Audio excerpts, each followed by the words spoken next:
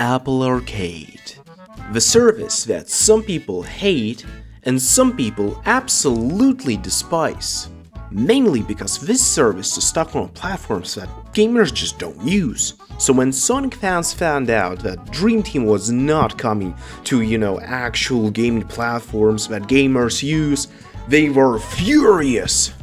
Well, fear not, my hedgehogs and people who are dying to play Sneaky Sasquatch.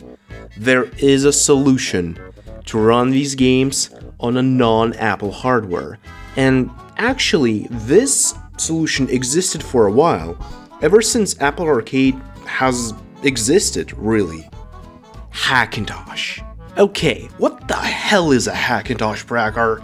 Is this a device I have to spend money on? Because, at that point, I would have to get a job. I could just hop on a used market and buy some old Apple TV or iPad or iPhone that just works with Apple Arcade and use that instead, Well, not really. Hackintosh is when you hack Mac OS meant for Intel Macs to run on normal PC hardware, be it a laptop or PC or even a damn supercomputer. Since Apple Arcade games do come out for Mac OS, we can just use that to run Apple Arcade games on our PC. Seems pretty simple, right? But how do we get started? Well, glad you asked. Using the guide I'll link in the description, you can set up macOS install on your PC. It's only 10,000 pages long, and hey, why are you closing this video? Okay, there is a simpler way. There is a script called OpenCore Simplify, which basically scans your hardware, tell what pieces of hardware in your PC are compatible with macOS or not, and builds a pre-configured folder for you. And this folder will basically fool macOS to think that your PC is a real Mac. Then, using this guide, you just create a macOS USB installer. I actually tried this script and it actually worked pretty well. The only complaint I have is sleep mode seems to be pretty broken, and this script may not work for you. Like, some person just DM'd me and said that it just didn't work for him, the Mac was kernel panicking, so, if it's not gonna work, you will need to have to use the guide whenever you like it or not. Also, a thing to note is that some hardware just simply may not be compatible with macOS, and in that case, I would just recommend buying some cheap used iPad or something. Oh, Pracker, that's great and all, but can I just install macOS on virtual machine and use that to play Apple Arcade games on there? Well, yeah, kinda, but the virtual machine in question should have a compatible graphics card passed through that VM so it could, actually render games. It's not gonna be as simple as just installing macOS on VM and that's it. You need a working GPU on there. And obviously you cannot use OpenCore Simplify with a VM setup, so you will need to follow a specific macOS VM guide for, setting this whole stuff up. Either way, if you're gonna use a VM or gonna run it on a real hardware, you just gotta make sure that graphics card that you are gonna use is gonna be compatible with macOS 10.15 or above. Now, why is that? Well, this is the version that started supporting Apple Arcade, but more importantly is that graphics cards that supported 10.15 or above support Metal API, which is basically Apple's version of DirectX or OpenGL or Vulkan. And literally every Apple Arcade game uses it. So if you somehow use some third-party patches to run unsupported GPU on modern macOS, which by the way exists, it will work, but it will not run these games at all. So yeah, make sure that your GPU works with 10.15 or above to save yourself from disappointment. In my case, the compatible PC turned out to be my old laptop that I don't really use much nowadays, and I gotta say macOS runs pretty well on it. It kind of works like a real Mac.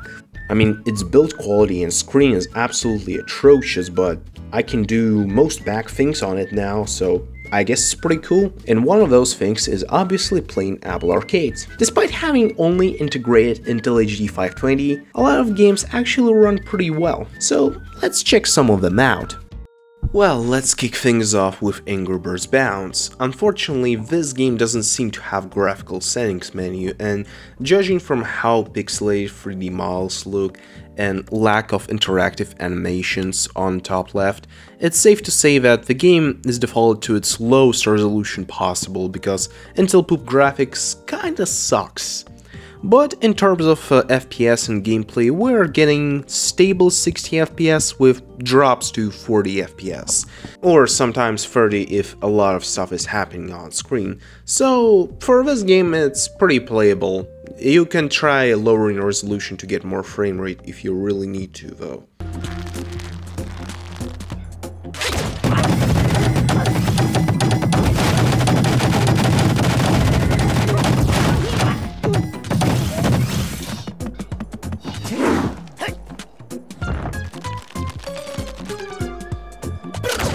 Next up is Crossy Road Castle, and this game doesn't run at 60 FPS.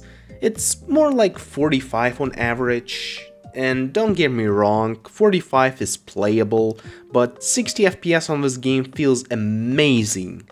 Thankfully, lowering resolution in the settings does help with poor Intel Poop graphics to run it at a stable-ish 60 FPS with some tiny drops to like 55, which is fine.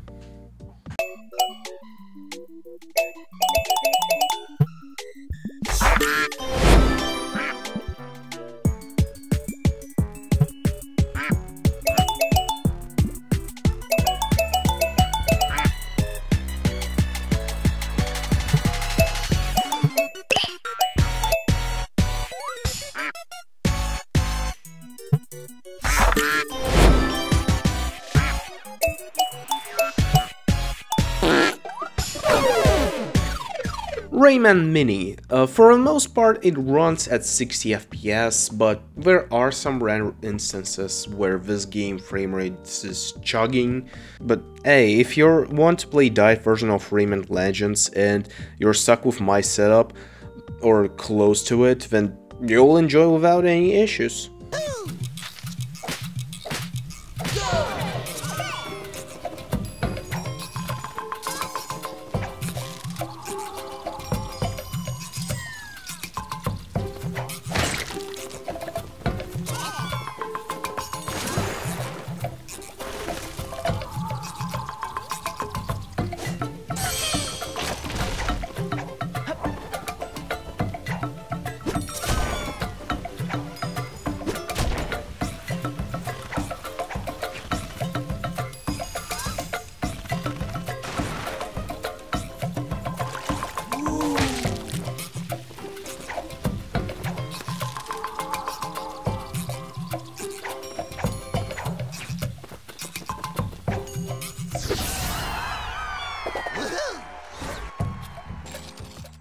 Cutthroat Remastered and Cutthroat Free can't exactly hit 60 FPS mark.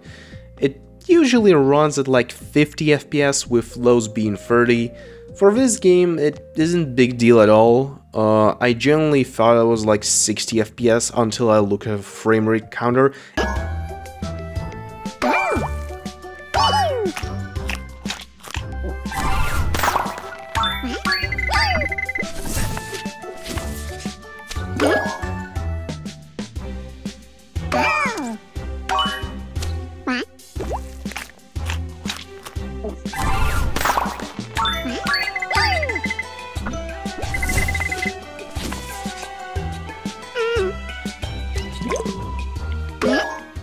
Subway Surface Attack runs at stable 50 FPS until a bunch of robots spawn in and make frame rate go as low as 30. Granted, lowering resolution does improve gaming performance if you don't mind playing in 720p.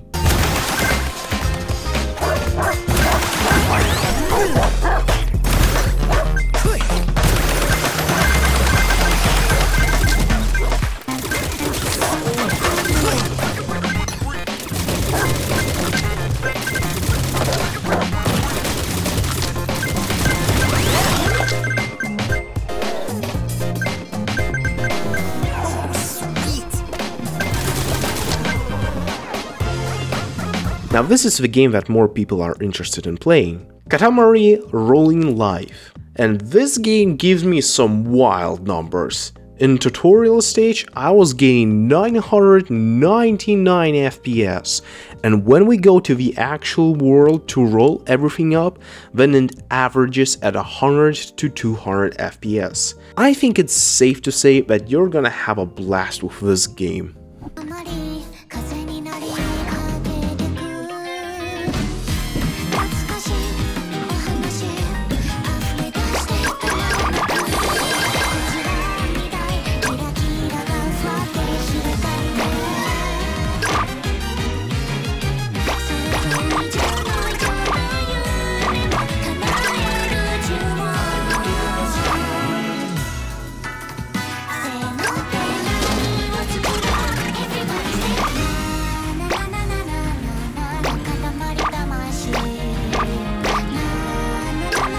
And obviously, saving best for the last, Sonic Dream Team. This game at any setting runs pretty much above 60 FPS, but once I go to the ultra settings, then this game does dip to like 30 FPS and sometimes below 30 FPS. So overall, if you stick to the correct settings, you can play Sonic Dream Team with no issues on a low-end hardware, as long as it's compatible with macOS, of course.